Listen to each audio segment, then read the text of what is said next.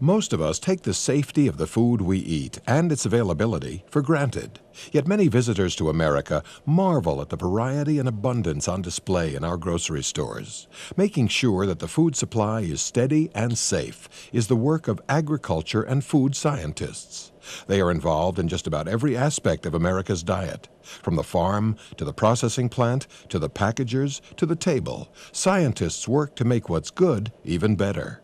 Agriculture scientists develop safer ways to control pests and weeds on the farm. They also work on the necessary conditions for raising farm animals and consider how to protect soil and water.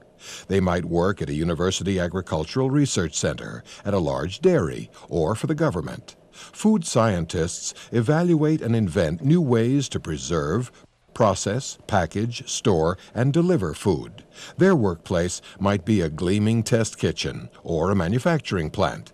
To accomplish their vitally important work, these scientists draw on college degrees in chemistry, microbiology, plant science, agronomy, genetic engineering, and entomology, the study of insects. A bachelor's degree is the minimum for some jobs in applied research, but a master's or doctoral degree is usually required for basic research. A PhD is generally required for college teaching and administrative research positions. Every state has what's called a land-grant college, where agricultural and food science coursework and research takes place.